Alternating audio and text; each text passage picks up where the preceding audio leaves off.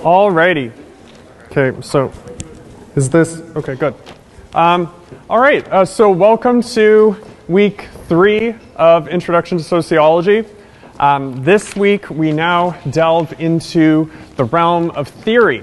This is part 1 of 2 weeks on theory.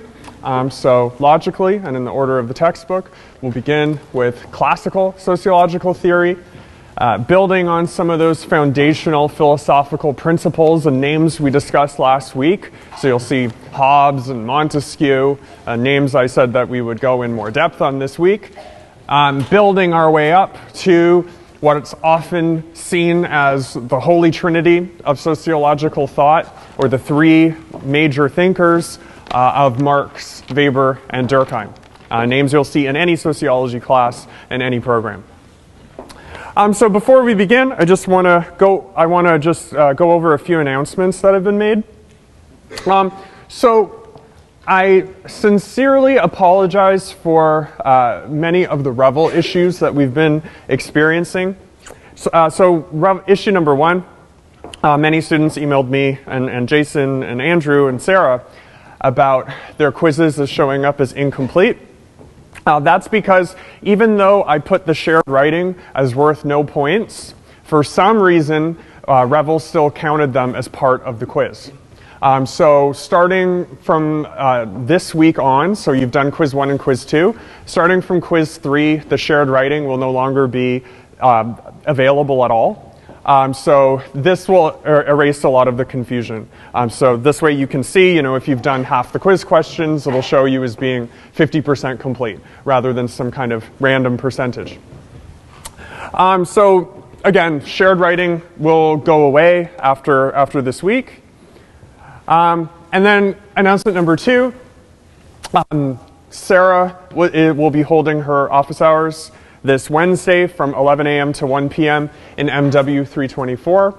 I strongly encourage those of you that are, the majority of you that are first years, to go to her office hours. It's a great time to get to know her better. Again, someone who will be one of your peer mentors throughout the entire year.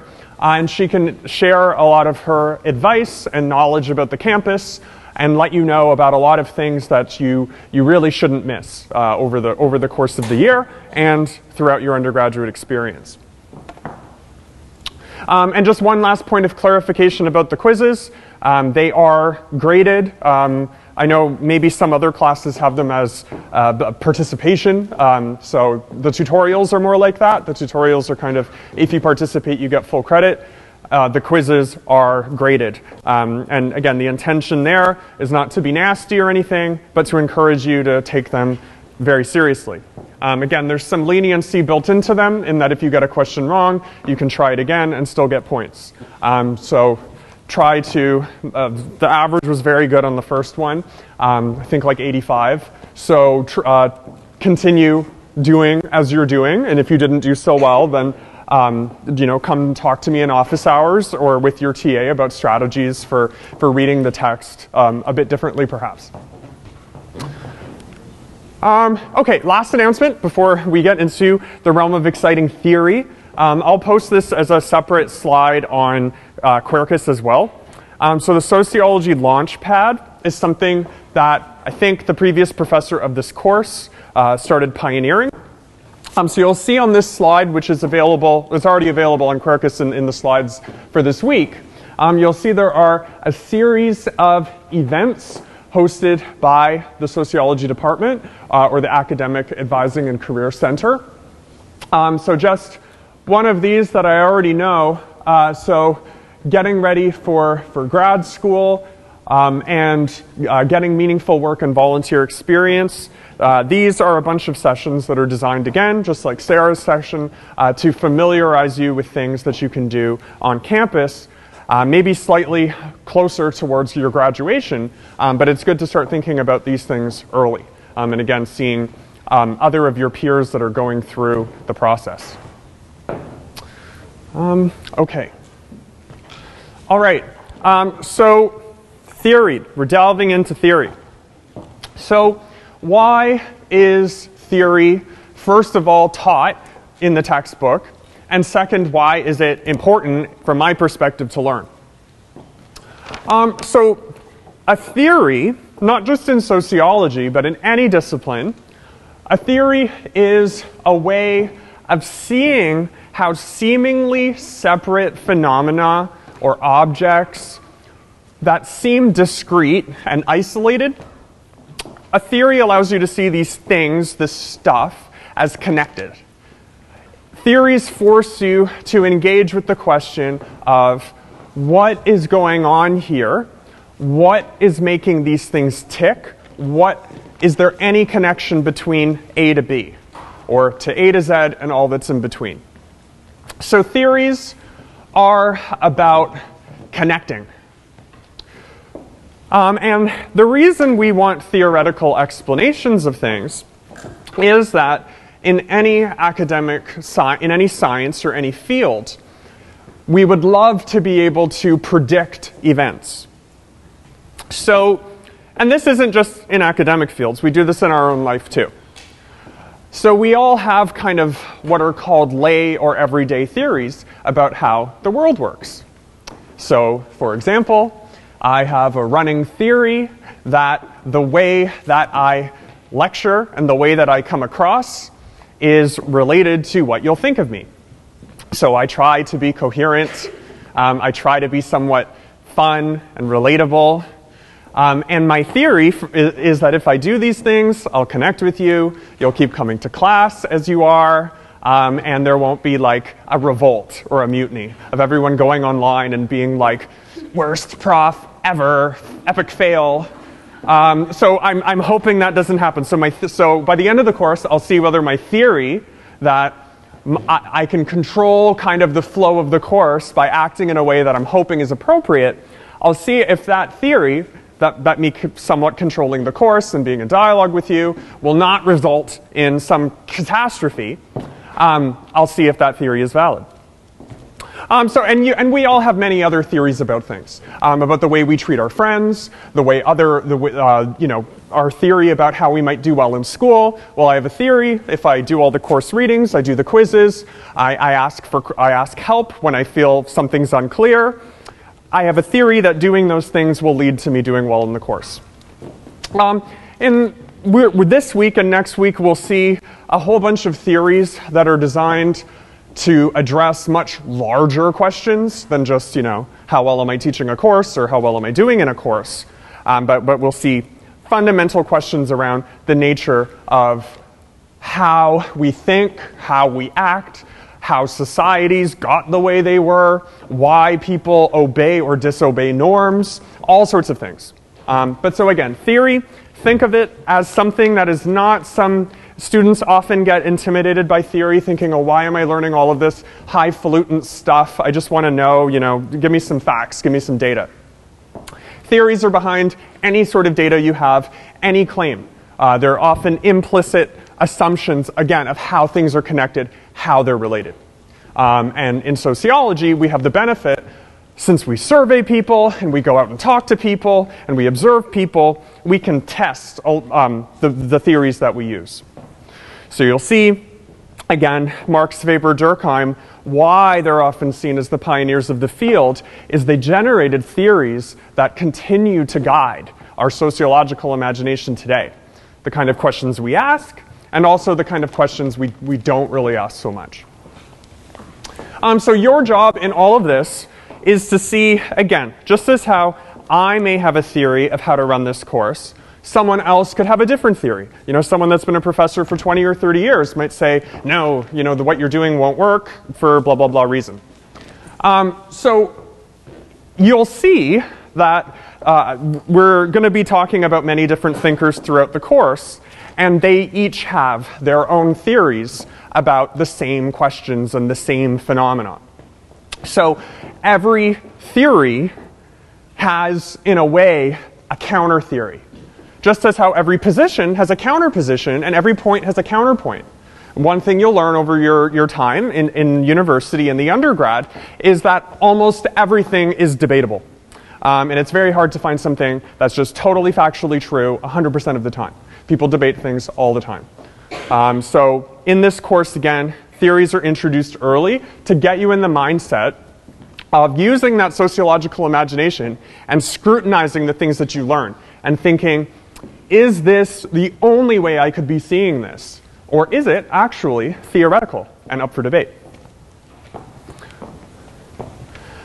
So as I said, the theories that are discussed and the thinkers we'll discuss in this course, we can't discuss everyone, but we'll discuss the ones that I think have, they kind of resonate when you talk to a sociologist. There's like a repertoire of names that come up. And the textbook was good at, I think, picking the core ones. So these thinkers that will be discussed, broadly we're interested in human behavior, but you'll see three core themes guiding the questions they asked and kind of what they were all about. So this is people, domain number one. Obviously, human interaction involves people. Going back to last week and Mr. Comte and his 3 stages, remember he said human sociality and the emergence of society and early forms of human behavior and everything kind of reduced to or were sparked from our relationship with God and religion, the theological stage. So any discussion of people, you'll see when you go back hundreds of years, involves discussions about God or deities or myths. And asking that question of, does our human agency, do our institutions, do they really come from us, or are they coming from some sort of divine right? So people and God, and then ultimately now you'll see, now that, modern societies are much more secular, often the God part doesn't get asked quite as much unless it's relegated to like a discussion of religion. But that general question about society, again, is are our norms, values, laws, codes, institutions, all of these things that involve multiple people, are they beneficial for us? Should they be changed? Or should we kind of just let them run their course? We'll see that question of whether institutions should be left alone or whether we should actively be intervening with them creates kind of a dividing line between sociologists and philosophers. You'll see that as well in current politics as well, people that, kind of trust the quote-unquote status quo more so than people that are highly critical of it or the current state of affairs. Okay, so we'll begin our theoretical adventure with the philosophical roots. And as I promised, each of these little thinkers or giants that I mentioned last week will be discussed in more detail. Although again, tailored to the fact that this is a sociology course and not a philosophy course. So I'm just going to try to give you the most important bits of information, again, to round out your sociological imagination. And the little pictures there I think are helpful. And just for the legend, so remember, the people's people, the hand is God, and then that little circle thing is society. So you'll be seeing different little graphs or whatever you call these diagrams come up. So Hobbes, as mentioned last class, he theorized, his famous book was The Leviathan, and he was really interested as a political philosopher, so a philosopher who studied states and politics and governance systems. His general question really was, why have states emerged the way that they have? Why do different countries have governments? Why do they tend to have similar structures? I mean, there are differences in political structures, as you'll learn in the course, in our week on politics. Don't worry so much about that now. There are different structures, but they do have political structures, and they have very many key similarities. He wanted to know why there was this kind of relative uniformity. Ultimately, he argued that the state is erected or formed or constructed through mutual consent. People, at whatever time, come together around their shared acknowledgement that giving up some of our own autonomy ultimately is a good thing. Because if we were all totally autonomous, under his assumption that people were self-interested and that people pursued power, which he kind of just came to the conclusion of through studying history, through his theory, in his perspective, he saw history as full of struggle, full of fights, full of conflict. He said, well, I think the state largely forms by people getting together and saying, you know what, there's a lot of things to be fearful about from one another. People overtake one another's lands, they fight, they kill one another. So establishing a state, or what he called a leviathan, is a way to make sure that people don't run amok and run ramshot over one another. So you have like a police force, a government, laws, and codes. And these prevent you from infringing on the rights and liberty of others. So the central kind of Hobbesian paradox, or the Hobbesian question of order, which you might see, again, if you take philosophy or political science classes, is how is it that we've reached a place where individuals want to give up some of their liberty or power in order to ultimately have more power. So again, if you're left to your own, maybe you can do whatever you want. Remember our discussion of agency and structure. If, let's say I'm in a video game and I give myself level 100 agency and I can just run around and do whatever, but then everyone else has level 100 agency and they can go and like kill me in the game on day one. And you know, cyberbully me and whatever the hell. And then I'm like, so you set up some rules, and then you say, no, you can only do things that actually don't impact other players. So in a video game, it would be setting up like no griefing rules and no flaming, and you can't troll one another and all this stuff. So Hobbes was against trolling, ultimately. Okay, so trolls. So you have the Hobbes and kind of the anti-troll theory. Then we move on to Locke. So I said Locke introduced many ideas that were very important to the discipline. So rather than have this kind of basic like troll assumption that Hobbes had that people are nasty to one another, he's famous for his line of life without the state is nasty, brutish, and short. He thought we'd die early because we'd run over one another. Locke said, hey, we've kind of left God out of this image. Again, the time period he's writing in, you know, the 1600s, this was a time when people really, I mean, you know, it's still debatable now, but this was a time when the dominant thought, just around the emergence of the Enlightenment, in Western circles anyway, was really that life and the world as we know it are endowed by God. This was before kind of discussions of evolution. And so Locke said, well, you know, the idea that we follow leviathans and we establish states and orders, the fact that this is so uniform, you know, why do you have to think that it's some aversion to self-interest? Because if we were really so averse to our own brutality, why wouldn't we just want to be really brutal all the time? Like, why would we set up a state? So Hobbes doesn't fully answer that. So Locke says, well, okay, we know we come from God, and moreover than that, when you look at how people develop over their lives, you see that they're what he calls, quote unquote, tabula rasa, that we're all kind of born very blank. And we don't really have a much perception of ourselves or the world, and we learn that over time. And this comes, again, through studies, you know, his own philosophical musings and other people at the time, looking again at how people's values change throughout their life, how people can start out in one place and then end up another. You know, the colloquial saying that, you know, kind of as you get older, you become more wise, people change, all of that. So he said rather than start with this weird kind of selfish human nature, we start out blank. And God controls much more of our lives.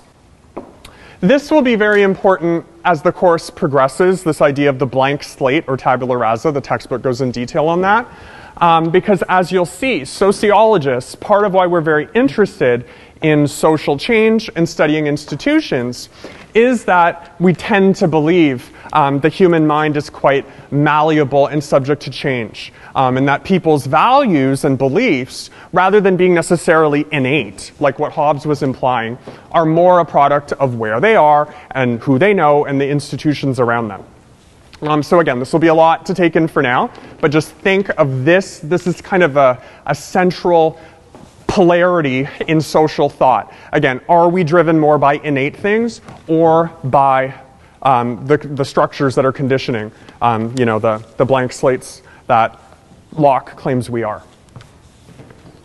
So right on that note, so going even further than Locke, so we've gone from thinking humans form society to then God forms both society and humans and people. Montesquieu goes, he is really, as much as Comte started the discipline, Comte highly draws on Montesquieu's central insight.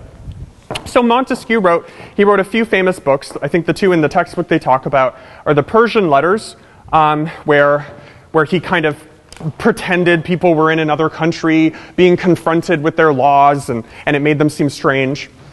But he's more famous for his book called The Spirit of the Law. And so building off of Locke, he said, okay, well, the issue of God is debatable and we can't really prove that. You know, in science, we have to be able to falsify. We can't really falsify or verify questions about deities and gods. But what we can falsify and verify are questions about laws. These are objective codes that are present in every society once they establish, you know, writing and some governance structures.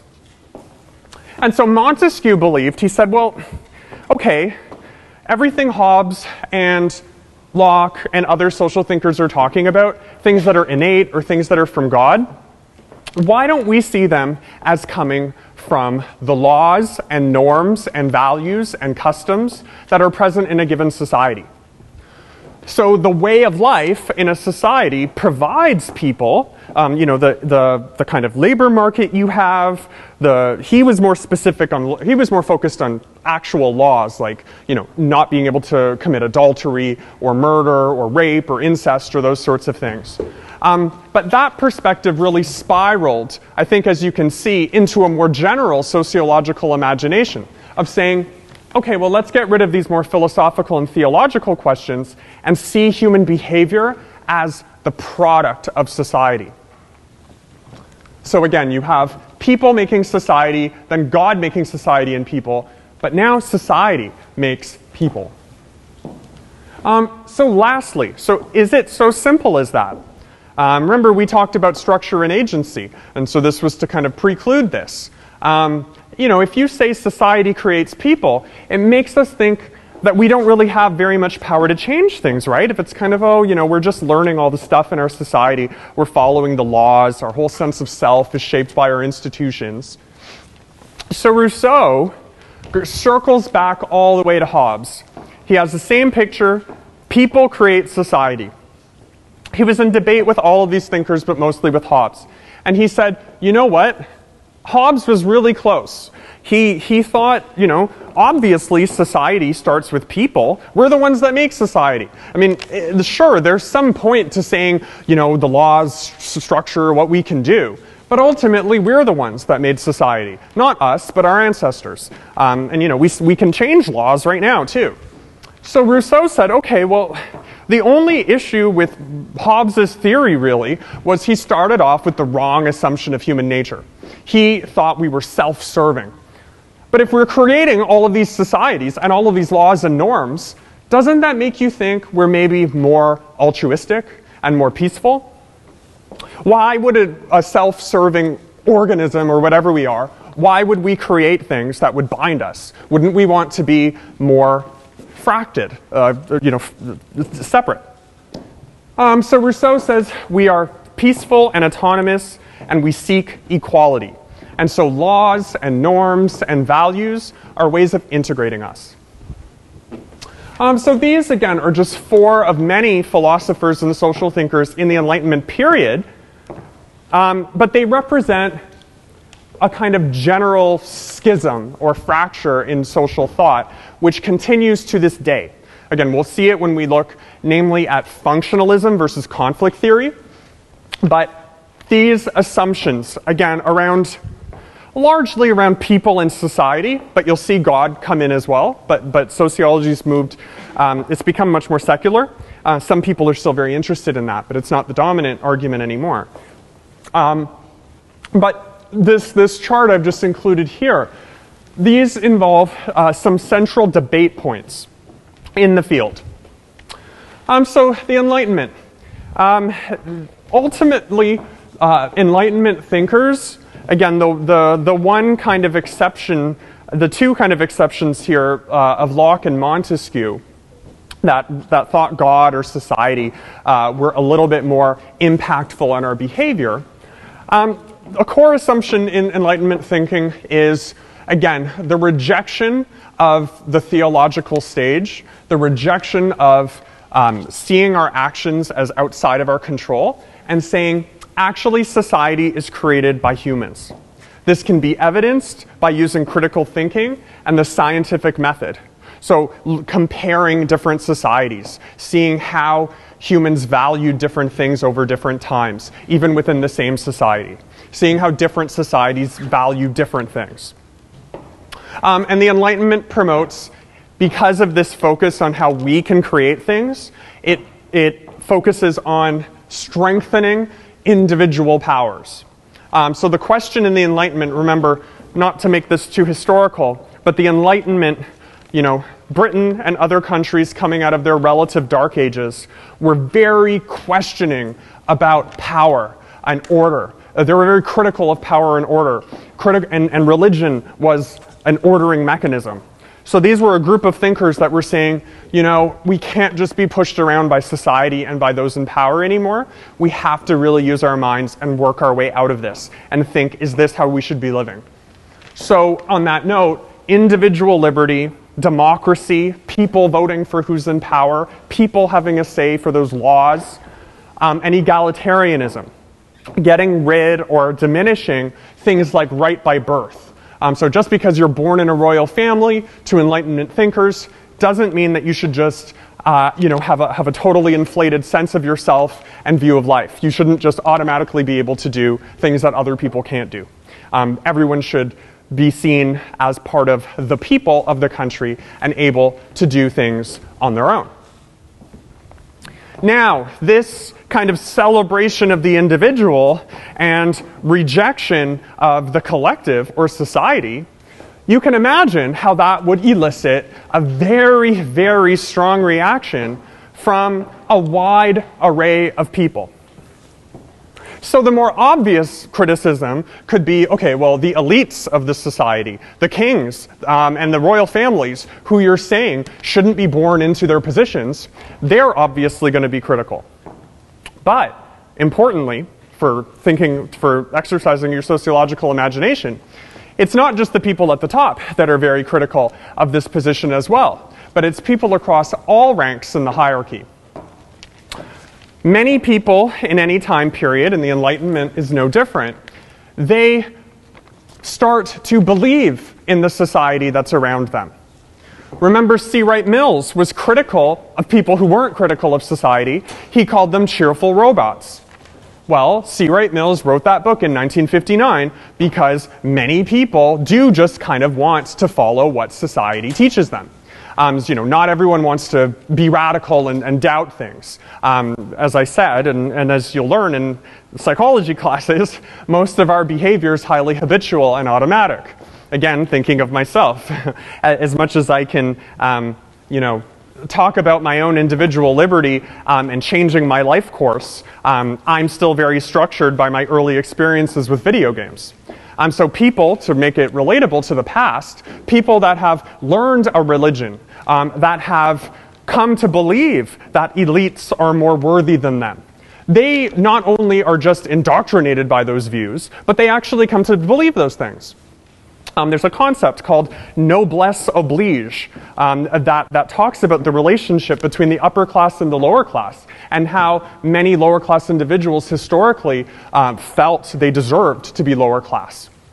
So people adapt to their situations. So the conservative reaction to the Enlightenment one is saying, you are assuming that people actually are going to be highly critical of society and that that's a good thing. But maybe people are kind of happy how things are. And we're being, we're overstepping our bounds, telling people how to live to boost their freedom when they're happy with their societies as they are. So this has the opposite perspective as well. It says rather than looking at the individual power to create society, the conservative reaction says, well, look at all the things that are possible through society. The laws that you're criticizing, those enable you to do so many things.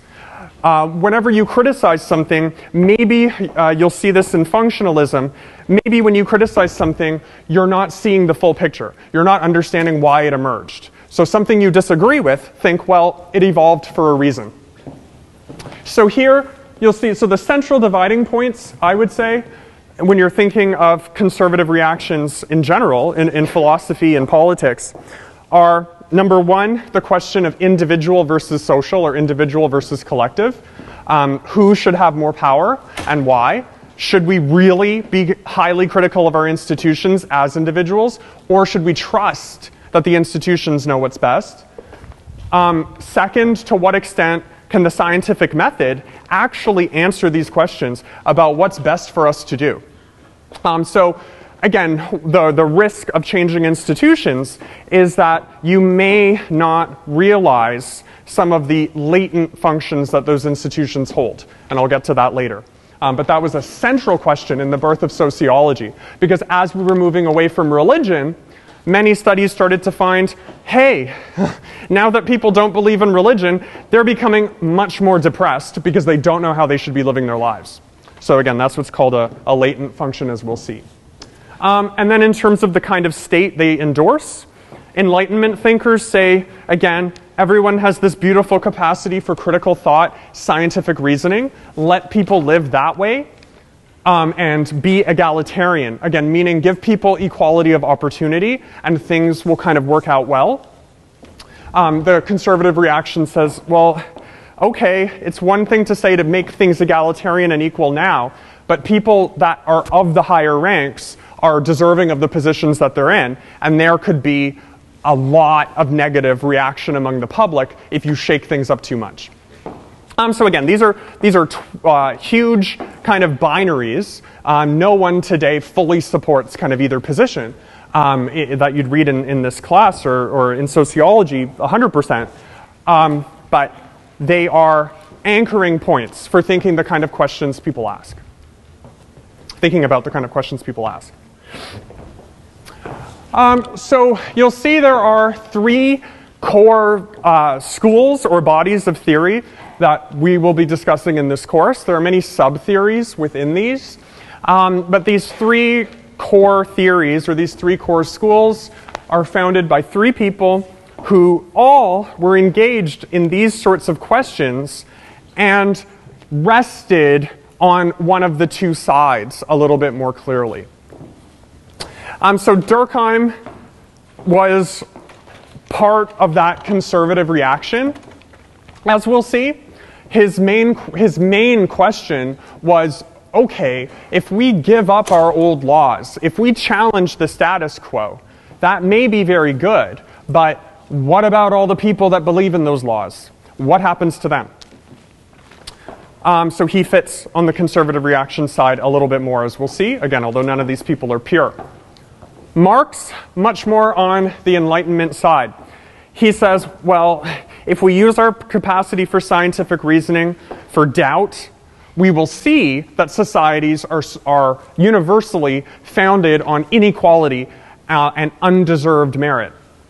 And so Marx wants to scrutinize social structures and societies and really get at that egalitarianism that many Enlightenment thinkers wanted.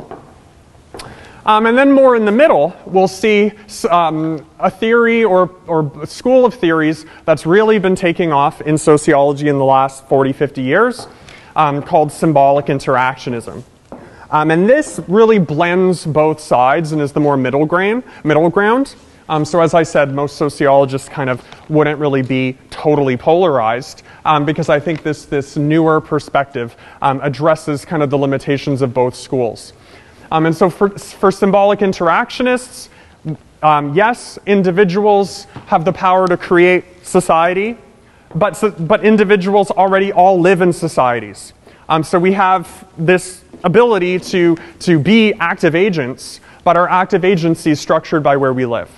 And so rather than see social structures as totally enduring and resistive of change, or seeing all of us as having to remake the wheel every life cycle, symbolic interactionists say, okay, we tend to reproduce the institutions that we live in. We tend to go with the flow, but we don't have to. And so we need to think, when does it make sense to call for change? And if we are going to call for change, what will that actually look like? Oops. Okay. So any questions? I know I've been giving a whole multiple mouthfuls on all of this. Any questions so far? We're going to go into these three main schools, again, of functionalism, conflict theory, and symbolic interactionism. Alrighty. Okay, so functionalism. So the core idea in functionalism, again, coming back to the conservative reaction, sorry, there's a lot of talking going on. Sorry, I just, again, if you whisper, I can hear it and it's distracting.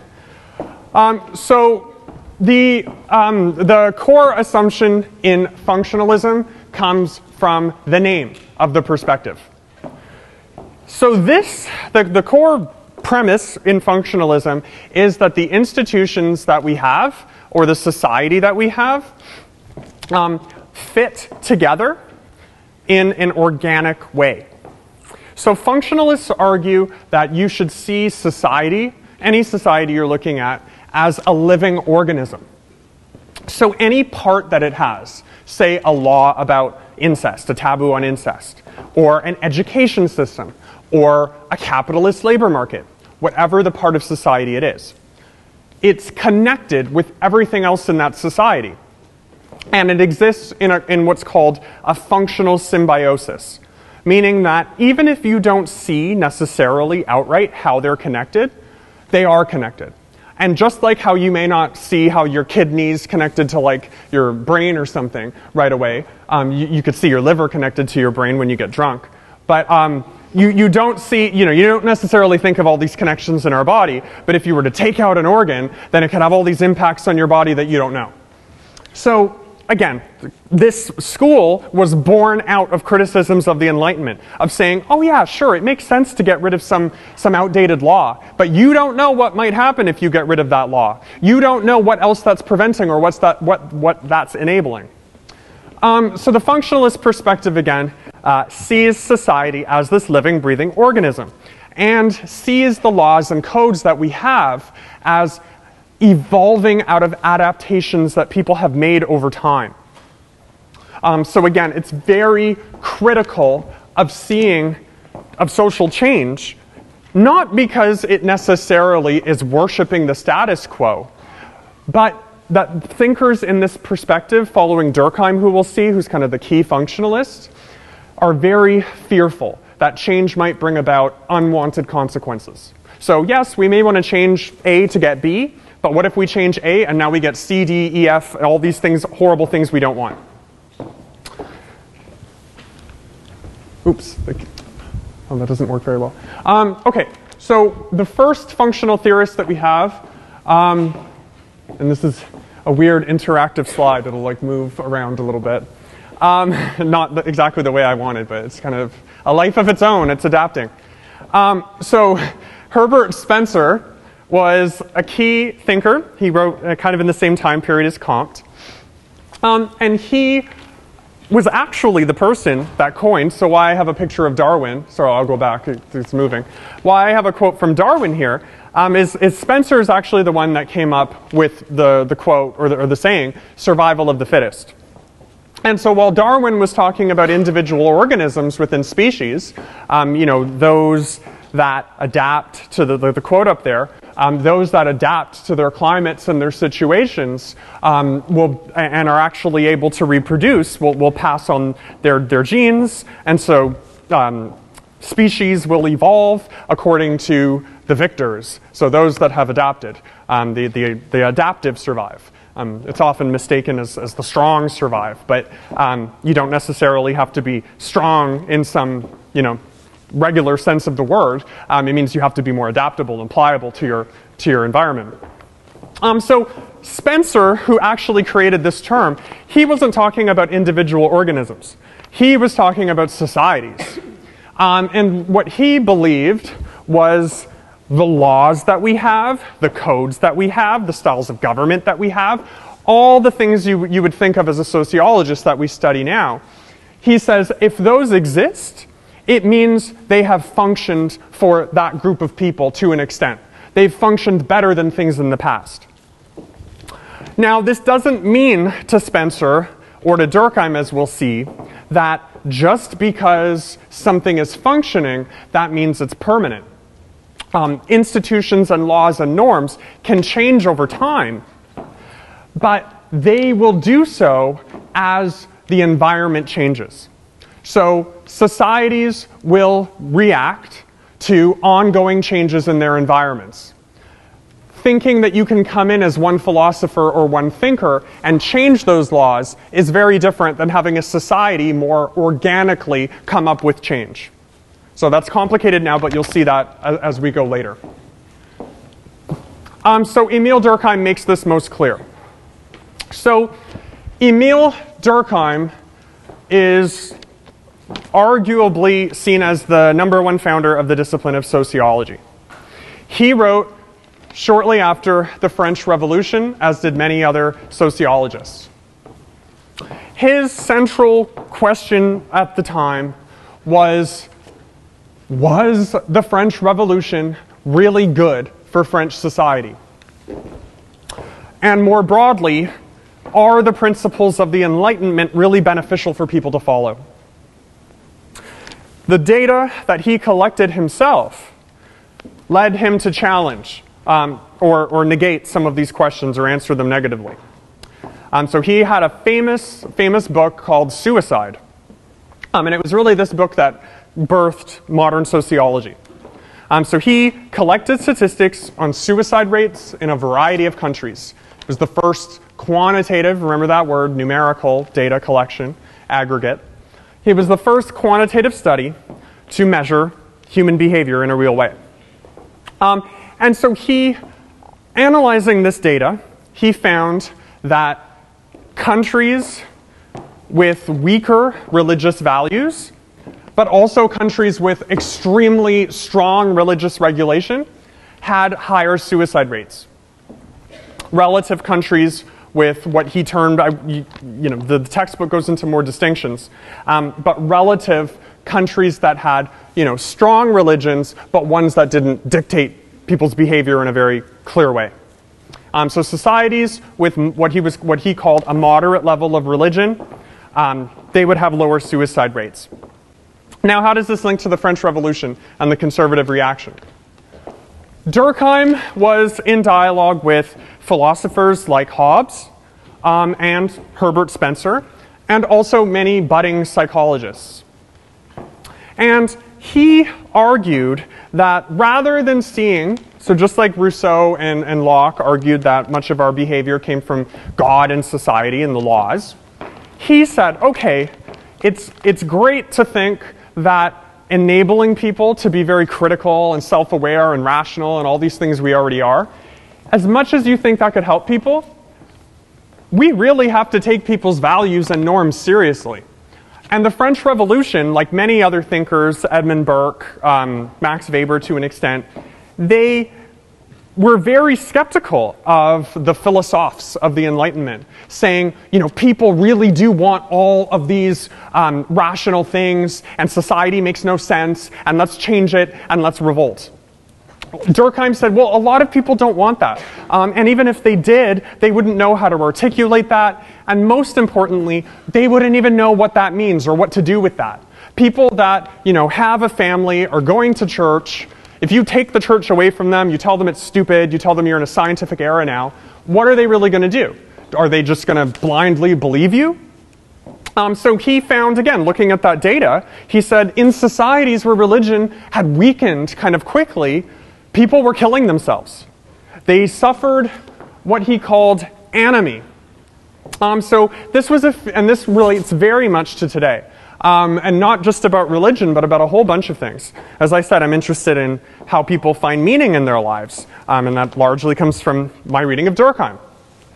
So he said, well, what's missing in this discussion of individual capacity is this kind of automatic search for meaning that we all have. That we're a social species, but we're also very religious in the sense of not just, following an actual codified religion, but of wanting to have a deeper sense of connectedness with our worlds. And so he found that this Enlightenment criticism was too harsh on that aspect of the person. He said, people often don't really know why they want to follow the rules and laws around them, but they do, because it makes them feel connected. And so if you take that away from them right away, they might be lost and experience what he called anomie. Again, this feeling of normlessness. So that relates very much to today and my own research on careers. When I interviewed people, and I know just from over the years of talking to students, when you say, oh, I have no idea what I'm going to do in 4 years, I'm planning on doing this degree, but I don't really know. My parents are telling me to do this. I saw it worked out for someone else. Durkheim says, well, if you lived in a time where society was much more controlling of your behavior, and they said, okay, this is what you do in this stage of your life. You go, you get this apprenticeship, you work at this company. Yes, you might feel very controlled. You might not have a whole bunch of agency, but that part of you that has a tendency to become confused and scared and fearful, that part of you would be a little bit happier. So I think, just from my own experiences, again, using what I said about wisdom, people often feel most of our internal conflict, or existential philosophical conflict, is we want all of this capacity to do what we want, and that's great, and we feel upset when we can't do that. But we often, sometimes, just want to know what the hell to do. We don't want to be stuck in these conversations with ourselves thinking, oh, am I making the right choice? Is this the best thing I could have majored in? Are these the best friends? Is this the best job? Is this the best haircut? Whatever. All of these doubts. And so Durkheim said, we need to take those doubts seriously. So looking at suicide rates again, he said when you kind of just take religion away from people, they often get depressed, they get sad, they get isolated, they don't know why they should be living. He then typologized society around this too. So he said you can see society, again, he was a functionalist, like Spencer saw societies as evolving. He said back when societies had very, very strong norms and codes, not like now where everyone's kind of debating everything all the time, but when you really couldn't, if you would be executed for talking against the state, you lived in what was called mechanical solidarity. So mechanical in the sense that you didn't really, the things weren't necessarily connected, but you didn't think about it. Where let's say in a mechanical society, you have a very strong religion. Let's just use Western history. You have Protestantism or Christianity. And then you have rules and laws in society based around that religion.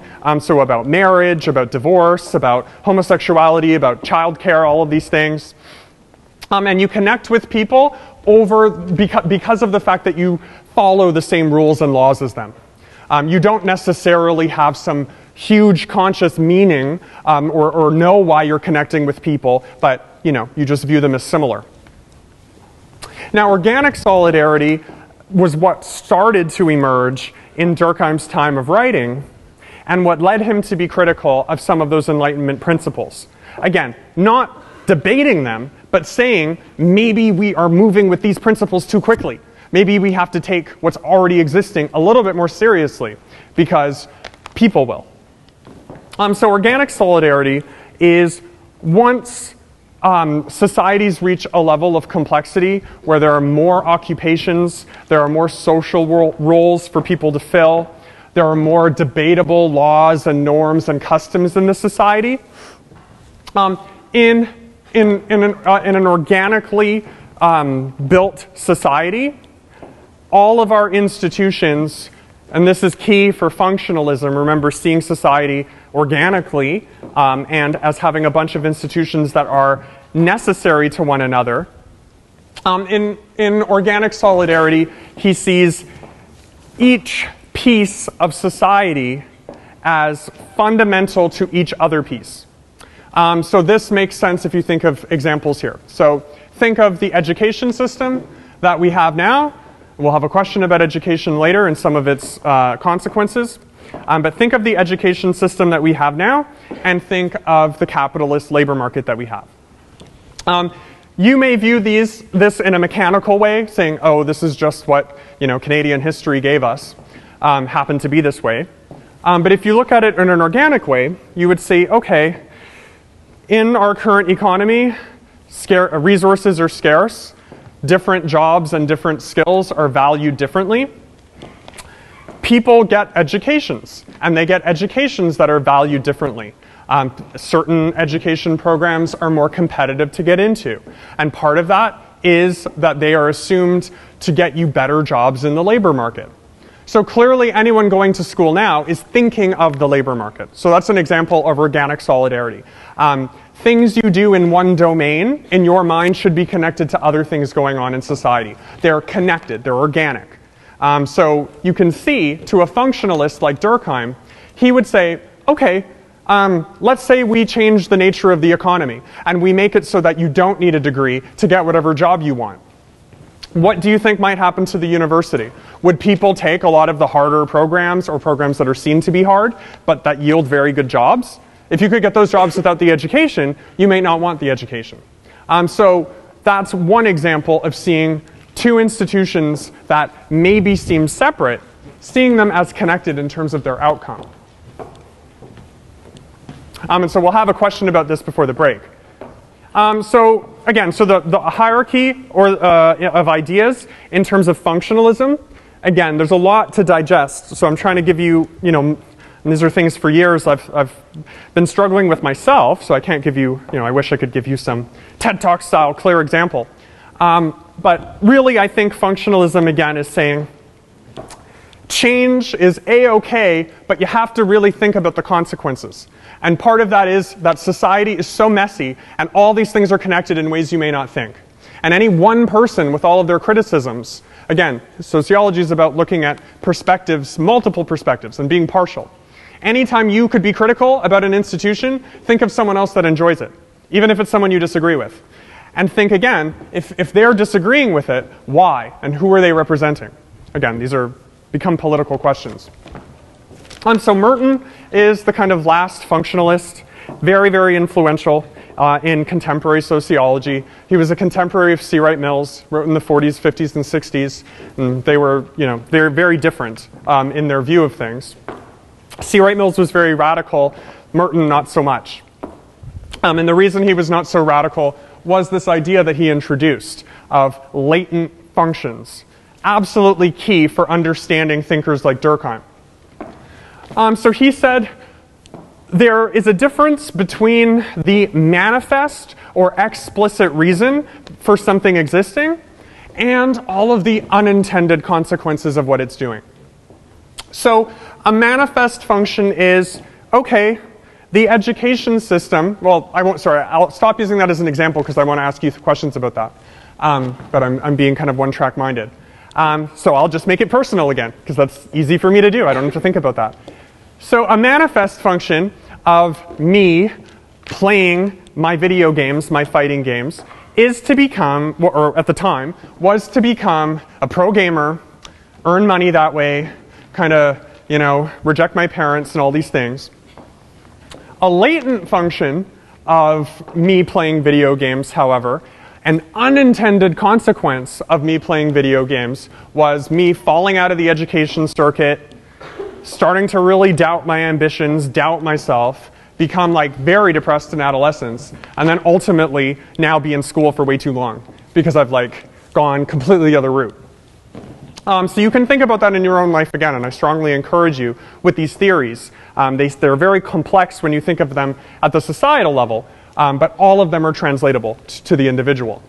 So in society again too, the idea of a capitalist labor market, you think, okay, let's have a series of occupations that you can list in terms of skills and requirements, and then let people apply to them. So a manifest function of that is having a capitalist labor market allows people to choose the jobs that they want. A latent function of that sort of labor market, though, is inequality. many people will not be able to get high-paying jobs to the same extent that other people can, based on things like racism and sexism and ageism and all of these things that we have to deal with. And hierarchies can be created across occupations. So again, I have a course called Deviant Careers, and that was born out of the idea that, you know, being a gamer was not seen as something prestigious because it wasn't going through the normal channels of society. So a latent consequence of the labor market was labeling and valuing of different careers and lifestyles. So Merton, again, in terms of the conservative reaction, says for every institution, we can't just look at the value or the result that we think it should yield, but we have to look at all these other things that could just accidentally and contingently be coming out of it. And that's why, I'll leave it on that note, but that's why to a functionalist, they are so scared of social change and people coming in and shaking up society. Because they think, well, if you get rid of that, the organism might die. You know, if you get rid of this value, what if, like Durkheim found with religion and suicide, what if that was a huge thing that people liked for some other reason that you just didn't know? So some things are much easier to think to change, like the examples I'll use, like, you know, sexist laws and bigoted laws. Those are much clearer. But there are murkier ones, as we'll see as the course progresses, that people are much more divided on. So before the break and the question, again, the major criticism of functionalism, I'm giving a little bit more of a... Ooh. No, I'm sorry, is it okay? Oh, good. Okay. See, latent, right there, latent consequence, drop in your laptop, thinking it's disturbing the class, but it's not. I'm concerned for your laptop. So, okay, and it gives me an opportunity because I lost my train of thought, and then I could just kind of, whatever. So, criticisms of functionalist approach. Now, I'm giving much more of a defense of functionalism than I will the other perspectives, only because it's so routinely attacked. Now, I'm not some big endorser, I don't endorse any of these theories, but I don't just want a simple dismissal of this because of, again, how foundational it was in the discipline. We have moved largely beyond it for the criticisms listed on the board, but again, we're not done with functionalism, and people have a tendency to think functionally, which I think is good, but we need to think. When are we being functional, when not? So the major criticisms of this is that fear of unintended consequences, maybe that's not totally beneficial. If you fear social change so much, then you may never want to change things. And how can things grow if you think, oh, well, I don't want to intervene as a sociologist, I don't know. Remember, that was C. Wright Mills's point. He said, like, what the hell kind of sociologist are you if you aren't actually concerned about changing society? So, of course, a criticism of functionalism is if you take that fear principle too far, then what are you doing? You're kind of just thinking of society and reveling in the complexity. And so this was connected with an implicit assumption. So we'll see conflict theory is the exact opposite. It's assuming that society is, remember, a key aspect in functionalism. I kind of glossed over it. But it was that society evolved into what it is because it's been benefiting the majority. But as you know, many populations, you just think of Canadian history, ethnic minorities, particularly Aboriginals, is it fair to say that that colonization in Canada, you know, boosted the majority of Aboriginals' lives? I think many people would debate that. So, you know, overemphasis of how much society represents the interest of a population. And then, again, often overlooked the positive consequences. So you'll see that functionalism is based on fear. Conflict theory is based on need for change and hope and being more optimistic that we can change things. So it's social justice oriented, whereas functionalist theory is rooting back to that Darwinian idea and Spencerian idea that, well, I'm kind of scared to make a move, so let's just hope that things work out.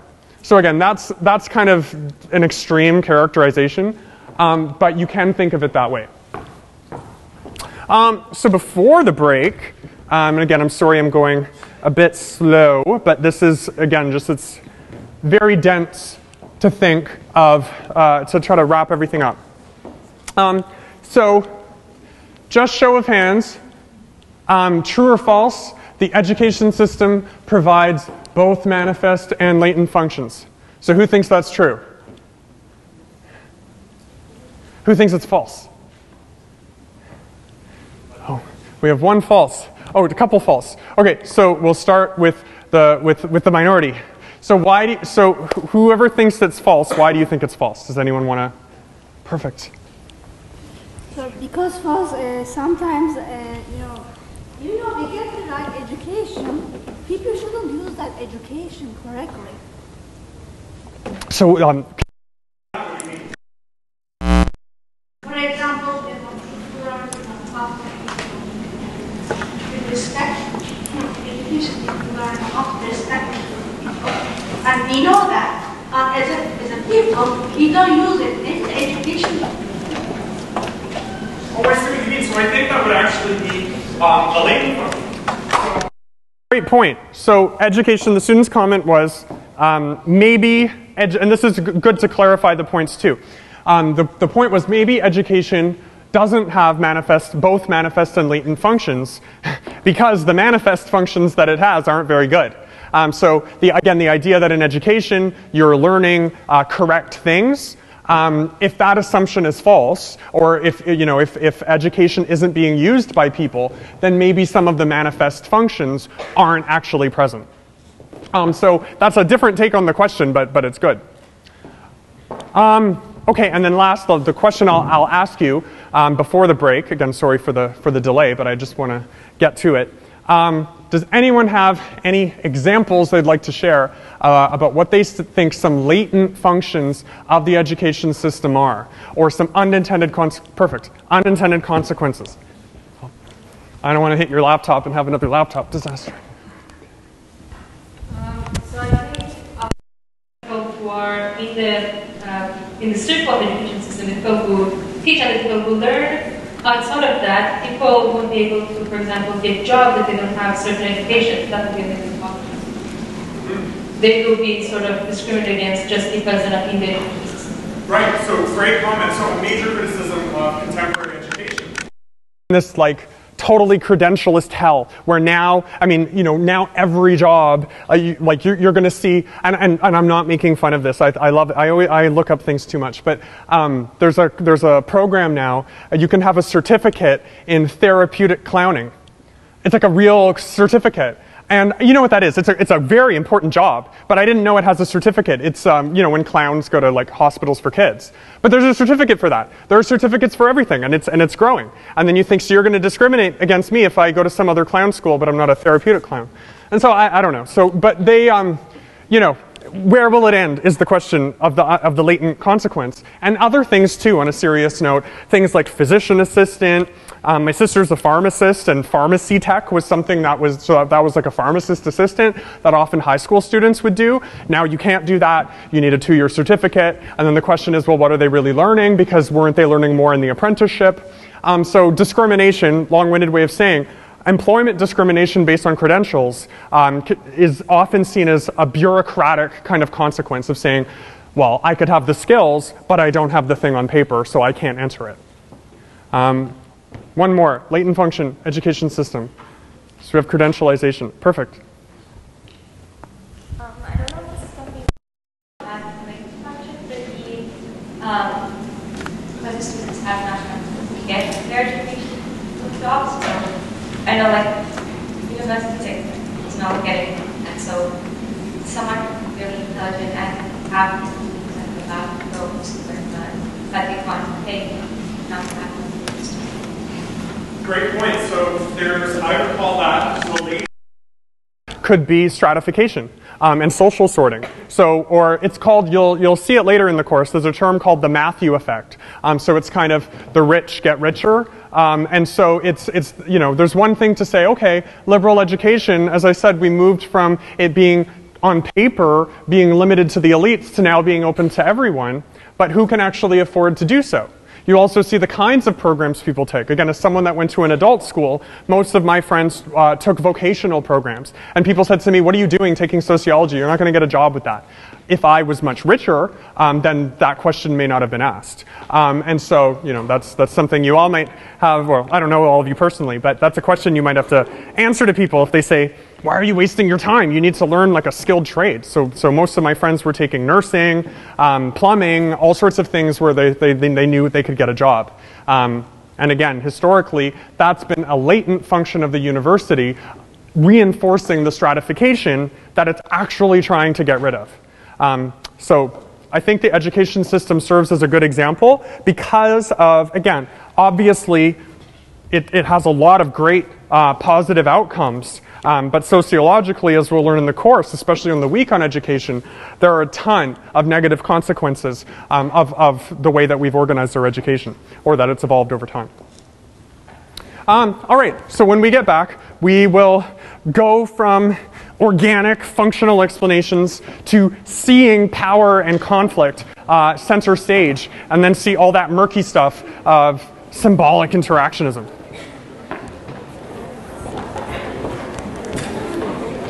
Hi. All right. Okay. All righty. So, just as how society is adapting and evolving according to functionalists, so is this course on a week-by-week basis. So, because the break was a bit longer, with lots of great, vibrant questions, I love all the excitement about the material, we'll be going a little bit over time today. Not the 3 hours, obviously, but I mean, maybe like 10 after the hour or so.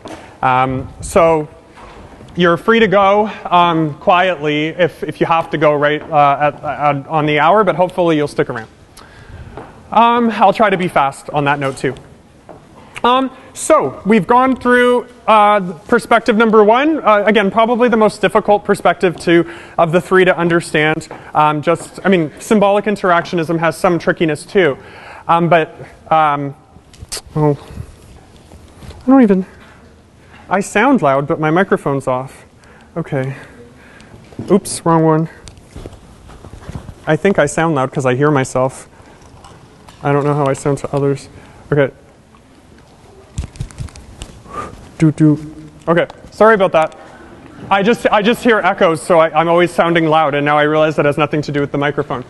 So what I said was I'm going to be going a little bit over time today. If you have to leave right at the hour, you're free to do so as usual, but please do so quietly. I'd prefer, obviously, that you stay for the whole thing. I'm going to try to be quick. So conflict theory, diametrically opposed to functionalism. So if functionalist thinkers were fearful to the point of paralysis when it came to social change.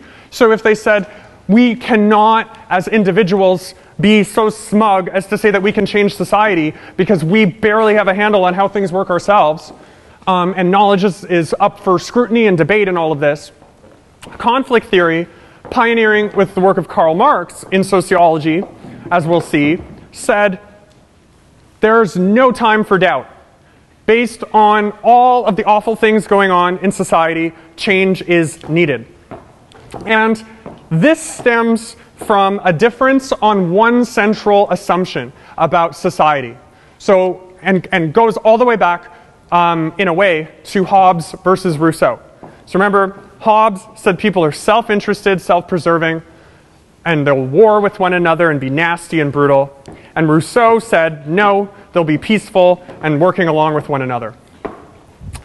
Conflict theory's central assumption is that this tendency to be self-preserving does exist, but it's actually socially constructed. So conflict theory sees, Marx has a famous quote, all of history is a history of class struggles. So he says if you look at any society, you'll see that once it divided in a way where individuals were unequally located in that society, had different privileges, different advantages, different capacities, the societies unfolded in what's called a stratified or hierarchical way. So certain positions and certain people become valued and seen as respected and others not. So this position is at odds with functionalism, because functionalism, again, is saying, anything that exists is beneficial for the majority. Conflict theory, by definition, by putting power at the center of this and inequality at the center of this, says, well, beneficial for whom? Who have you defined as the majority? Again, if you're thinking of Canada, think of Aboriginals. If you're thinking of gender relations, think of men and women historically. If you're thinking of the States, think of African Americans. Think of populations that have historically been marginalized or others in countries. And then when you ask that functionalist question, or you look at that assumption if it's beneficial for the majority, you then can hear the Marxists of the world say, no, clearly the way you've been defining majority is the privileged majority. Look at all the people that don't see things functionally. Something, again, even using functionalist logic, something that's functional could have latent functions. One of the latent functions of the way Canada developed, and it was overt in terms of colonization, but was the treatment of minorities, and most clearly Aboriginals. So conflict theory, again, says fear, sure, things are complicated and messy, but things are very clear when you look at them in terms of power allocation and conflict and privilege and those sorts of things. So Karl Marx, again, I only am using this word here because I know when you use, so when I use jargon terms, it's not me trying to be jargony. I always make an attempt not to be, but I'm trying to explain words in the textbook that may be quite confusing. So Marx's philosophy, again, so we've moved from Durkheim, the main founder, to Marx, who's, depending on who you're talking to, 1, 2, or 3 of the 3 people we'll discuss, but he's always in the top 3.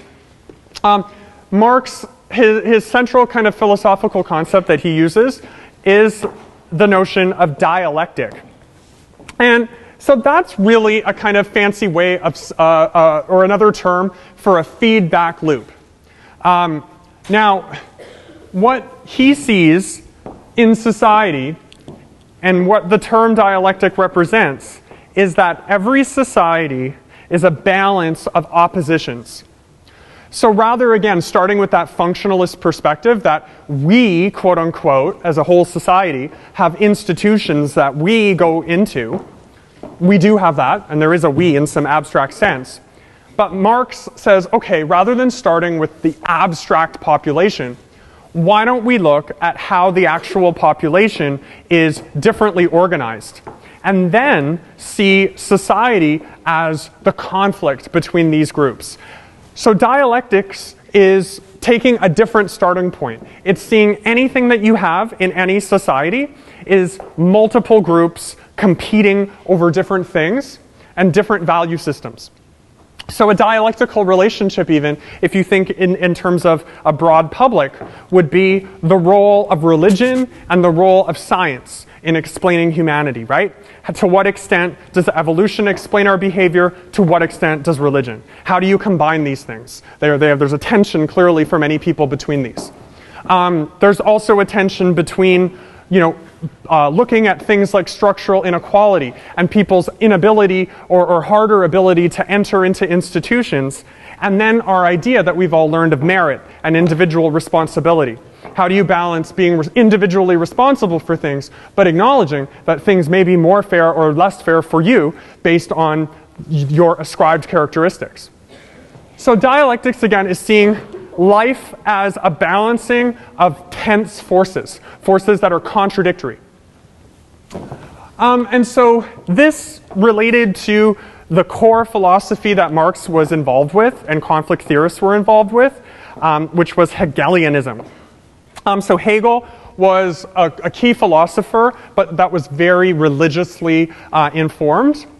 And he believed that, a lot of the pain and strife and misery and things we were experiencing as humans with minds, that all of this was kind of us just amplifying our situations.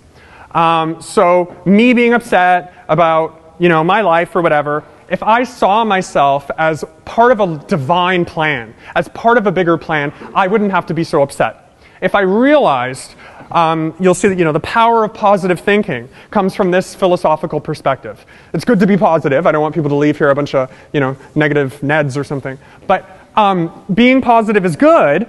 But as you'll see with Marx, they said, okay, saying that all our human misery is just a product of our mindset because it's coming from God, that's kind of a cop-out. That negates or doesn't do justice to how all of these people you're seeing that have positive mindsets, they also likely don't have dire poverty, and they're probably seen prestigious in their societies relative others. So power and position influences people's mindset in a way where, it's not fair to tell someone that's being ousted by their society, oh, just reframe your experiences because it's part of a divine plan. So Marx flipped Hegel on his head. This is a famous quote. He said, rather than ideas shaping history, history shapes ideas. And rather than ideas shaping how we interpret material means our access to things, our access to jobs, our access to resources, that shapes what we can think about things.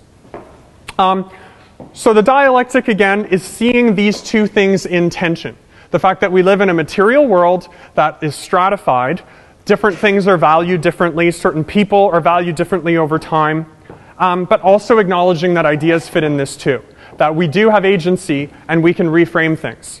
So again, Marxist and conflict theory is not, it knows that human consciousness is a latent function of a system as well. That we can interpret things differently. But power is at the center. So again, functionalism is often framed as being harmonious. That's one of the criticisms. It's that everything works together organically. Conflict is that we have competing institutions based on who happened to be elite at the time, who happened to form things, who happened to win a war, who happened to colonize, all of these things. So in terms of the dialectic, you'll see, again, feedback loop. So you'll see the arrow kind of going both ways. So for conflict theory, again, being a product of the Enlightenment, they're very focused on things you can scientifically test and verify and have hypotheses about. So a key thing in any society to a conflict theorist is that it has what's called a base. So every society has some sort of productive mechanism. Remember in the first lecture, I think, or last lecture, I talked about the significance of the Industrial Revolution.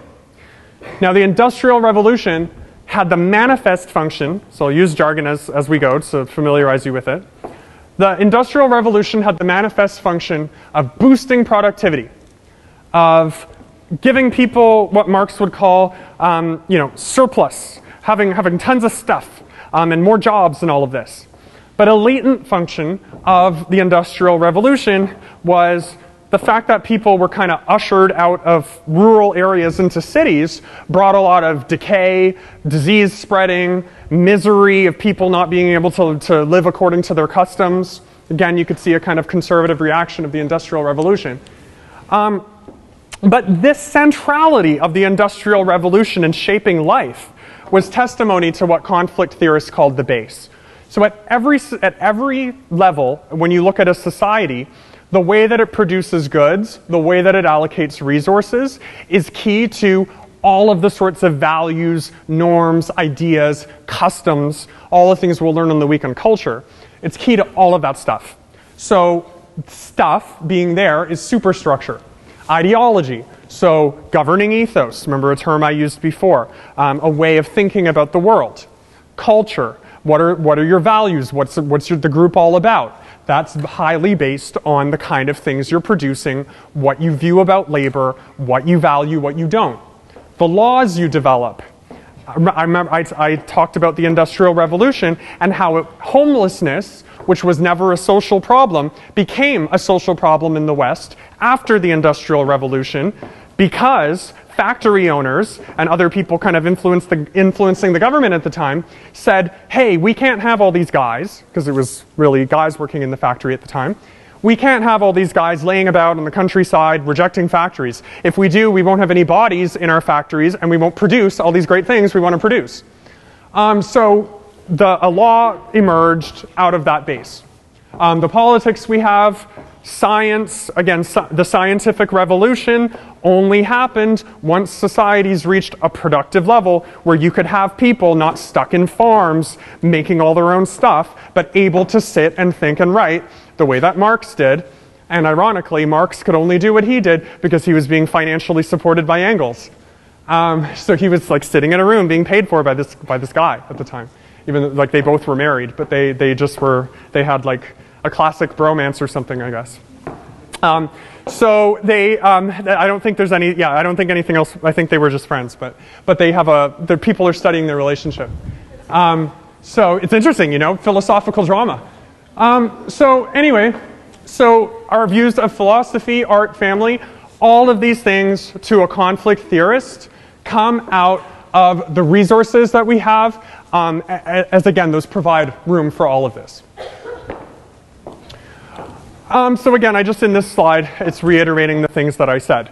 The dialectic, again, complicated word, but it helps make sense of conflict theory's perspective that society is extremely dynamic. So functionalism, again, we're fearful of change because we don't know what it will yield.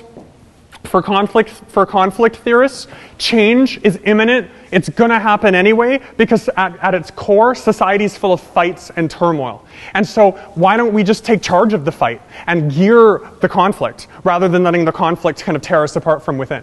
So again, these are philosophical positions. I know this isn't a philosophy class, but when you read things later in the course, you will see that everything comes down to this idea, or these sets of ideas. Am I assuming things are more harmonious? Am I assuming they're more conflict-ridden? And these are not, there's no right answer. People debate these a lot. Again, the textbook really criticizes functionalism, as most sociologists do. But I think, I'm just trying to teach things as they are and that I think will be helpful for you going forward. But seeing the merits of every position, I think, will only do you better justice when you come and you find yourself in these questions of thinking, is this policy really good? Should this be changed? And more importantly, why hasn't this policy that seems bad, why hasn't it been changed? So, you know, when you think of things you see, think, oh, maybe the person's taking a functionalist perspective. So Marx. So I mentioned again the conflict theory perspective in sociology, at least, always comes down to him. He was the first person, again, to claim class is absolutely central. So class position in a society, seeing societies as classed, is absolutely essential to understanding human history and the way that civilizations grow. And again, once societies move away from nomadic living, so hunter-gathering kind of life, gatherer-hunting life, and they become sedentary, they have farms and all of this, and develop estates and royalties, and varies across societies. But once it reaches this stage, what becomes clear is a key social division. This is between what he calls the proletariat and the bourgeoisie. So recently, the Occupy movement occurred. So show of hands who heard of the Occupy movement? Okay. Not many. Too young. So Occupy makes, Dinosaur up here, this is only a few years ago. Well, I often ask people if they know a show on Netflix and they don't know it. I think people just don't want to put up their hand. So proletariat and the bourgeoisie. Occupy movement. The Occupy movement recently was seen as an instantiation of this. So Occupy Wall Street. People literally occupied Wall Street. They went on it, they set up tents, and they said, enough with this corruption. Wall Street and business is about big business, CEOs, inequality. Corporate America does not care about the interests of the every person. They were using statistics such as, I believe, the 99.1%. It was that 1% of the population has some huge proportion of all of the money. I don't remember the exact statistic, but essentially they were supporting Marx's claim that most of the people in a country are what he deemed the proletariat. They were individuals that could only live by selling their labor to someone else who was exploiting their labor power. So the vast majority of people today, myself included, you know, I don't own some means of production. I have to work. I'm working for U of T right now as a student too. But like anyone here that's working, I'm working for someone else. And if I don't do that, I would have to go on social assistance or something else and live a life that I don't really want for a variety of reasons. So he said, if you see all societies, once they reach a certain level of technological development, as being seen as a property list class and a propertied class, so a class that has to labor for others, has to work on other people's property, work in their factory, work at their university, versus people who control those things, you see that the assumption that conflict is at the core driving society, you see that that gains a lot more validity. Because not only will there be conflict between these two classes, but there will be conflict within the classes. So owners of factories will start to fight over which factory gains dominance, which productive mode is used. When you see competitions between business, you know, Apple versus PC, these are examples in Marxist terms of bourgeoisie industries competing over dominance of the society. Again, even of different universities, you know, which is the Harvard of the North? Is it U of T or McGill? Or neither? Or screw Harvard? What is it? Like, what are we thinking? These are, again, battles among relative elites. So seeing societies as this propertyless and propertied, how this relates to the deeper philosophy about materialism that you might have read in the textbook, this puts tangible, objective stuff of society, so money and jobs and things you can measure and survey as a sociologist, this puts these things at the center stage. So it says, rather than having these big philosophical discussions about how society works, or going deep in philosophical musing about the role of free will and agency and structure, we can look at societies in terms of the way they give resources to their population, and we can see that it's unfairly divided and that it typically follows this pattern of people that are propertyless being relatively exploited by those with property. And then that makes the question of social change more relevant. Now, to a conflict theorist, how does society stay the way that it is? So if everything's all about conflict, wouldn't that mean we're just fighting all the time and hating each other and in a world of like frenemies and fakeness and stuff? Now, the ruling class, according to Marx and conflict theory, the way that this doesn't happen and the way that people can believe in harmony is through that word ideology that I mentioned as part of the superstructure. So, an ideology, and here you already mentioned this in a lovely manner when discussing the latent functions of the education system. A conflict approach would see contemporary Canada, 2018, U of T, Scarborough, this class right now, they would see that everyone here is at least partly abiding by the ideology that, you know, education is worth pursuing, merit exists, credentials are real. And that, you know, grades, you should be trying to get them. And I hope you believe that ideology. I want everyone to do well. So the ideology is the set of beliefs and values that support and justify the ruling class. So just as I said, agency is structured, and I built up to this example in the first class when I said, you know, I asked you for examples of agency, or the second class, and many of you said, you know, if part of you doesn't want to be in school, or if you don't want to be in the classroom, you're tired, you go because you have a theory that going to class will yield you better grades, and you'll learn something, and those are all good things, because we're living in a society where you're taught that education is a good thing. So, long story short, Marxists and conflict theorists argue that the conflict between the proletariat and the bourgeoisie, or between warring classes, is masked by the values and norms that a society has.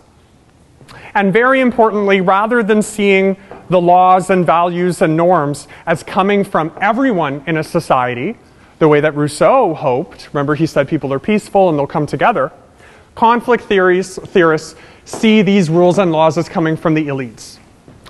So the laws we have in a modern capitalist society, reflected in the vagrancy laws that I talked about, like anti-homelessness, those weren't instituted just by random people on the street, but they were by politicians and senators that were in a higher position, hierarchically.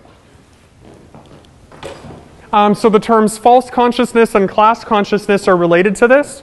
Conflict theorists would critique functionalists by saying, you know, by being so fearful of change, you are not helping people become literally conscious of the fact that they are in potentially an underclass.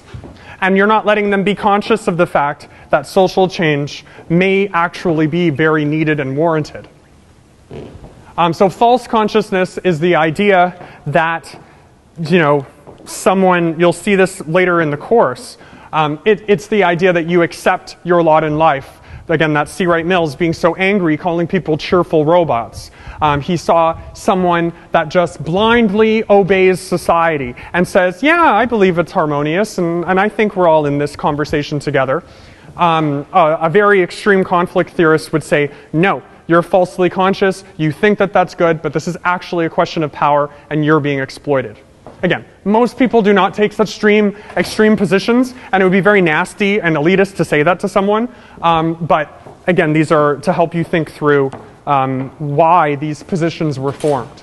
Again, Marx was writing in that room, being supported by Engels, and really upset seeing all of these people miserable, just like C. Wright Mills on his motorcycle, thinking, you know, oh, all these people don't, like, they're so hard on themselves, but it's actually society. So that's the context. That's why they, you know, people get really heated and more extreme when they really think through these things. Okay, so now it's the short and sweet, symbolic interactionism. So functionalism and conflict theory, again, they're less intuitive because they're the two big binary poles. Symbolic interactionism is much more common sense. I think it's things that we all kind of think. And it's a way of scientifically studying society without necessarily all the huge philosophical theoretical baggage that the other approaches have. And it's not just that it's simpler. Symbolic interactionism, in its simplicity, or what's called pragmatism in philosophy, pragmatism meaning, you know, and not being all about intellectual symbols and systems, but actually just studying life as it is. Symbolic interactionism sees structure and institutions as both the product of human agency. So people create the institutions that are around us. They create the social norms. But they see that those norms and institutions also also shape our behavior importantly. So rather than see structures as either causing our behavior or as being the cause of our behavior, they see them as ongoing accomplishments. So the education system, yes, it structures our decisions, what we want to do when we grow up, why we feel bad if we drop out of school. But it doesn't have to do that. We all have the ability to say at the same time, on a personal level, no, I'm not going to do that. I'm not going to let that structure my agency. I'm going to drop out and do something else. Or start a social movement against education, which I talked to a student about. And maybe he'll do that in this class afterwards. Start a social movement and about publicizing education and leaving and shaking up the institution. So symbolic interactionism, again, is seeing both of these things as related, not one of the other story. A key thinker here, we'll build our way up to Mead, who was kind of the pioneer of this, but thinker number 3 of that Holy Trinity is absolutely key in this. So Max Weber, who you'll recall from the previous week, was listed as a macro theorist, which he is. So he studied the Protestant ethic and the spirit of capitalism. He was wondering why modern capitalism stuck in certain countries and not others. And he said certain religious beliefs were amenable to it and others weren't. Again, Protestantism helped labor. People wanted to accumulate labor for God. whereas Confucianism was not as amenable to capitalism as people were less competition driven. Max Weber, though, so that's half of his work, the macro work. Max Weber criticized Durkheim and he criticized Marx for being too cold in their approach, for being too focused on society and not on individuals. Now, it might sound strange that I'm calling Durkheim cold when he seemed the most emotional. He was interested in meaning and all of that. But Durkheim, as you'll see in his book, The Rules of Sociological Method, he did not care at all about what anyone said or thought about society. He was quite clear in that. He said, people don't know what they think. They're so complex. They're driven by impulses. They're driven by norms. You can't find out anything from people as individuals. You can only find out about them through aggregates. That's why he was the founder of quantitative sociology. He said, I'm going to look at people's suicide rates. I'm not going to ask people why they're killing themselves. I'm going to look and see objectively why they're doing it. Max Weber said, okay, fine, well, that's good and we need that, and I'm going to study Protestantism that way. But I also believe in this idea of Verstehen, a German word, or Verstehen, I don't know how to pronounce it. So, and just as an aside, it's Max Weber, pronounce it like a V because it's a German word, or German name. So deep understanding and interpretive of subjective social meanings. So Max Weber, so this is key for symbolic interactionism. He said that any social fact, institution, norm, and this is directly linked to manifests and latent functions, he said anything that's present in a society may have one direct meaning or one kind of meaning on the books. So education is designed to give people jobs and give them liberal educations and give them critical thinking.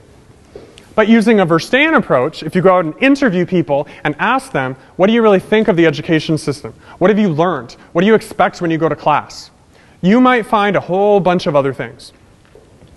And so what this perspective of Verstehen does is link up directly to the symbolic interactionist premise.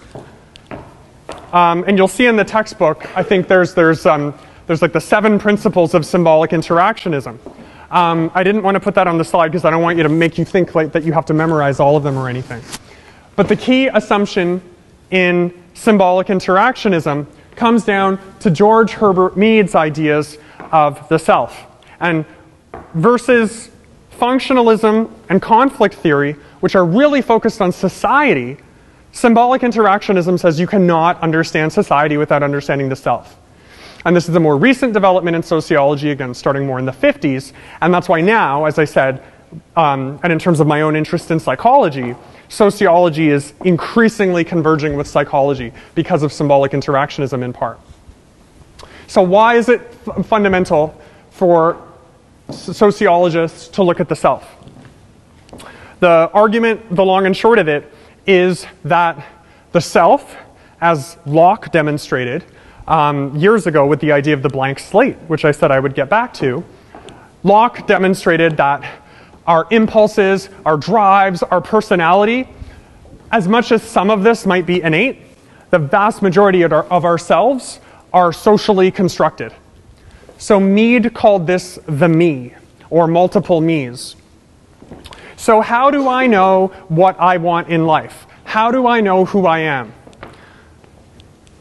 I could make the case that I was born predisposed to video games, but you know, I don't know who I would convince with that. Much more likely, I've found video games attractive because of the circumstances I found myself in with my family and school and being a bit of an outsider, and I really drew myself to video games, and video games and gaming became my central me. So a me to Mead are the values and the ideas that you learn in a society that you start to identify with. So just like in everyday conversation, you can refer to yourself as I and me, depending on the sentence, right? So I am teaching this class, but if you look at me, I'm an instructor.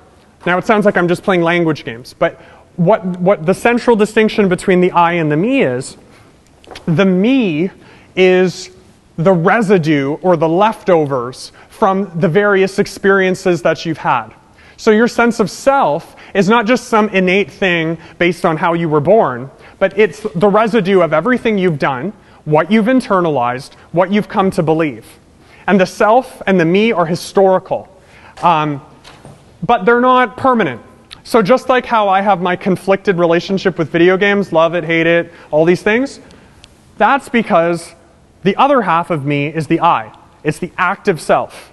I have a mind that I'm not in control of, and I find myself in different situations. I have, different friends, all of these things, and I'm not in totally control of myself, just as no one is.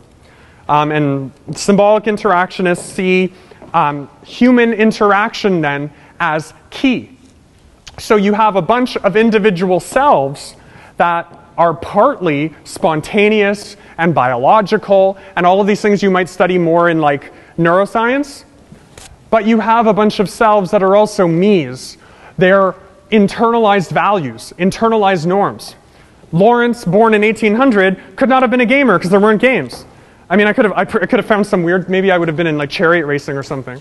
But I doubt it because I was antisocial, so I don't know what I would have done. Maybe mental games or something. But the me is historical. So historical in multiple senses, based on previous experiences, but also contextual. You would not be the same person that you are if you were born somewhere else, had different family, all of that. The I is, again, the more abstract self. That's the fact that you are not limited to what you've done, and you're not limited to what you've learned. You can change. You can reinterpret what you've done. So that is absolutely central. And how do you do that? So Mead is the one with the I and the me. Again, the spontaneous, active self, and then the residues of other experiences, what you've internalized. Again, your ideas about the education system. They're historical. You can change them. As you learn more in this course, you could come to really love sociology or not. That's up for debate, right? You have ideas now, and those can change. So Cooley, how does this process work? So he has three major terms. He says, well, as symbolic interactionists, we can see that the structures around us don't necessarily always have the same meaning for everyone, because you can literally put yourself in someone else's shoes. So the fact that people debate different points, you can see that, for example, in the same class, I know this because of teaching evaluations, one student could find the class exhilarating and think, oh, I'm speaking to them. Another could say, he's deluded out of his mind, he's totally off the wavelength of students. And I think, how is the same presentation read so differently? Well, different expectations, different interpretations. So the sympathetic introspection is me, rather than trying to demonize a student that doesn't like the class, which I really try not to do, I think, okay, how do I speak to that kind of student? Being a theorist, I think every particular represents something bigger. So they're probably right. I'm probably going too fast. I know I have a tendency to do that. Or I'm rambling. That means I'm not explaining my train of thought very well. So I'm going to try to do that. I'll be sympathetic about my introspection. I won't be like malicious and say, I don't care. Looking glass self. So related to that, the tendency of me that wants to be malicious is more like the conservative reaction out of fear. The looking glass self. Most of our perceptions about ourselves, ironically, are not from ourselves. They come from the fact that we are judged by other people. So we develop our self-image through the cues we receive from others. Part of why a lecturer or a professor does not like people speaking in their class, yes, much of it is because we want you to respect your space and not disturb one another. But when you're talking on your phone or shifting around and all of that, it cues to us that you're not interested. And so even if I'm being sympathetically introspective and I'm thinking, oh, that student might just have a lot going on or whatever, they're not giving me a dirty look. Why would they do that? I don't know that, because how do people learn? You learn by cues and reactions that are given to you by other people. And I can, again, be introspective and think, no, give them the benefit of the doubt. I'm sure it's not me. But if I keep doing that, then I would have no self-image, and I would just think, oh, nothing anyone ever says to me is ever about me. It's always them. And that, then I could become a monster. Lastly, self-fulfilling prophecy. So how do people form their sense of self, and how do institutions stay the way they are? Symbolic interaction could be read or misread as everything is just being this kind of interpretive game, things are up for grabs. But as we know, many things do not change overnight. The education system's not going to go anywhere. This is related to the concept, or not anywhere overnight. I mean, or by tomorrow, this class will conclude itself, I hope. The self-fulfilling prophecy is, as we live and we internalize these ideas, as people see me through my looking glass self, I realize the kind of cues that people give me. I feel I can interact with others, and I internalize that into my personality of my me, of what Lawrence the instructor is. If I were repeatedly rebuked by students, which happens to some people, that's when they leave that institution and they say, okay, well clearly people don't like me, I'm not going to do this.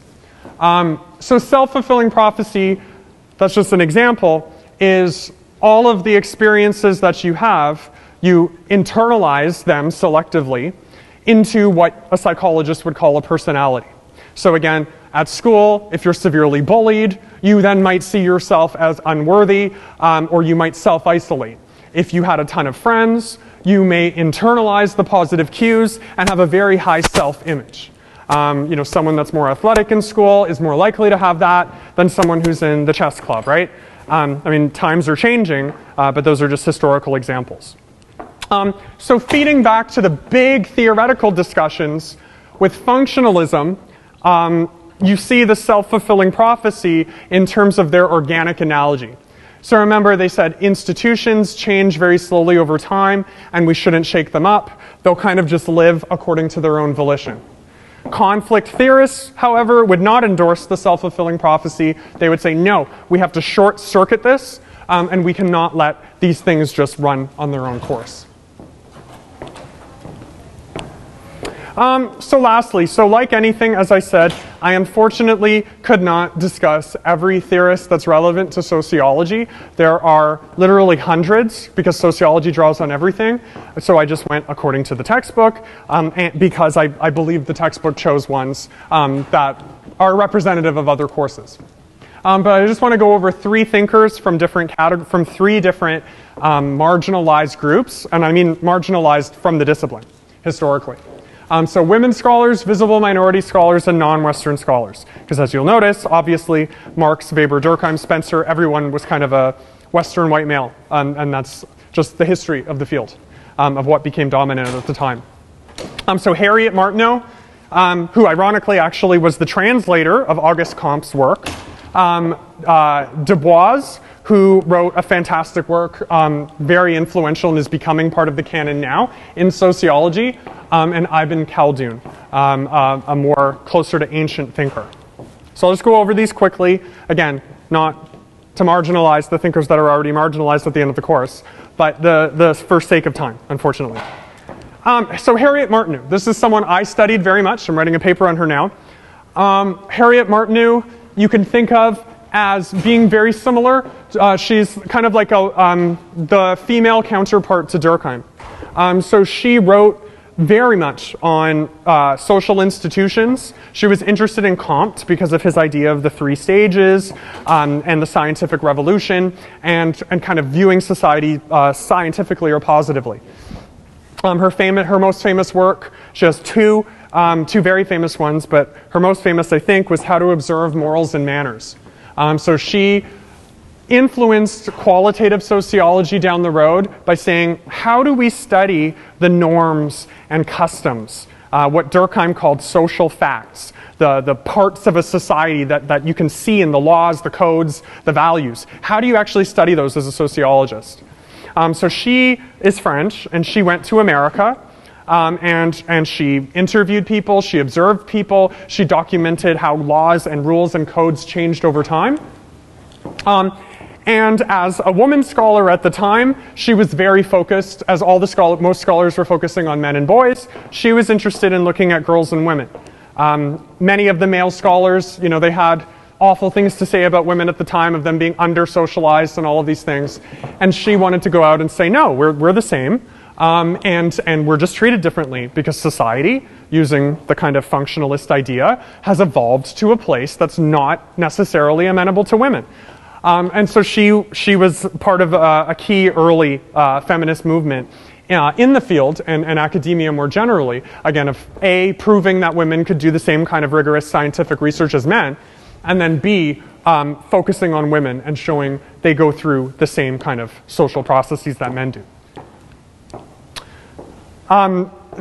Du Bois, very similar.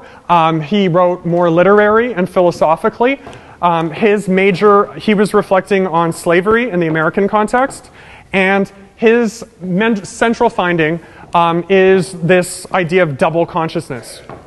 And so he was very interested in, again, in radical kind of departure from the functionalist perspective. He asked the empirical question of, how does a person that is so utterly marginalized by society, so black slaves in America, how is it that they can see themselves as a citizen of the country, but also as a subaltern kind of demonized class? So a double consciousness, he categorized as the ability to see yourself on the one hand as part of a group, but on the other hand as also being marginalized by that group. So that's something that I think anyone can bring to their own life if you think of seeing your consciousness as double. So think of manifest and latent functions too. I see things in terms of definition A, but I also see it in definition B. I love my friend, but I hate the way they treat me in this one way. This is a much more extreme and important case, what he studied. But he was very influential for symbolic interactionism, of seeing, again, how is it that people make sense of these macro structures. And so double consciousness was an early kind of social psychological concept focused on race, but that also helped explain questions about gender. How do you see yourself as a woman if you're in a society where you're taught that you're supposed to be like a good mother and a stay-at-home kind of person, but then there's also been a feminist revolution and you want to work in the workplace? How do you balance what's called kind of the second shift? We'll learn that later.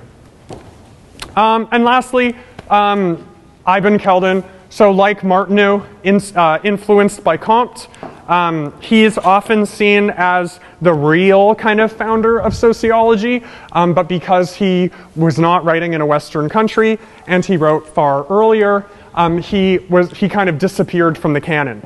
The more people are rediscovering his work, and they're finding many things. So again, the two major commonalities are Comte's 3 stages and Durkheim's discussion of the importance of social integration and religion. These are starting to be found very similar analogies in Ibn Khaldun's work. So these 3 thinkers, again, I think it's a good way of ending the lecture. I can only include so much content. But the reason I include these as well at the end is to say functionalism, symbolic interactionism, conflict theory, these happen to be the 3 kind of guiding theoretical schools or foundations for the discipline, but they're all just perspectives to think through sociological questions, which are namely, again, how is it that societies become what it is? How does society shape our behavior? And how do people interact? These are living questions, they're not dead. And as we'll see next week with contemporary theory, you'll see some of these theories influenced contemporary, meaning people writing after roughly 1950. Some of these theories influenced them more than others.